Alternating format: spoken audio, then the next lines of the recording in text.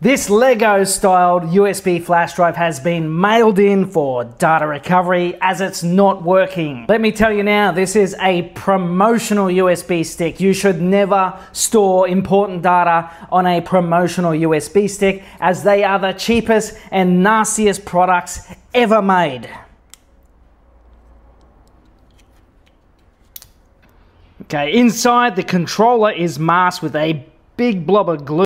So we've got a NAND memory chip on one side, but the USB controller chip is this blob here. In the industry, we call these no-name controllers. They're just glued over. However, in the Silkscreen, I can see it's a Chipsbank CBM2199. When we connect it, we can see there's a red LED that just stays on. Sometimes it blinks, shows some activity, but it doesn't detect in the computer. The only way to get data back is now to remove the chip and read it directly. This memory chip is a BGA ball grid array.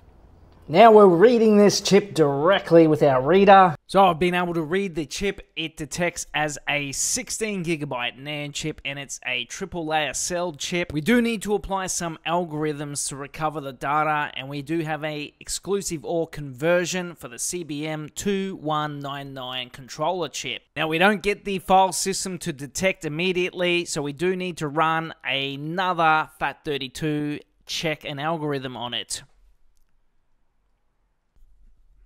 We're starting to make some progress here, and now we've got all the data back. If you need data recovery from a USB flash drive that is not working, such as this Chipsbank CBM2199, visit zeroalpha.com.au. You can mail in from anywhere around the world, and we will get your data back at the lowest price.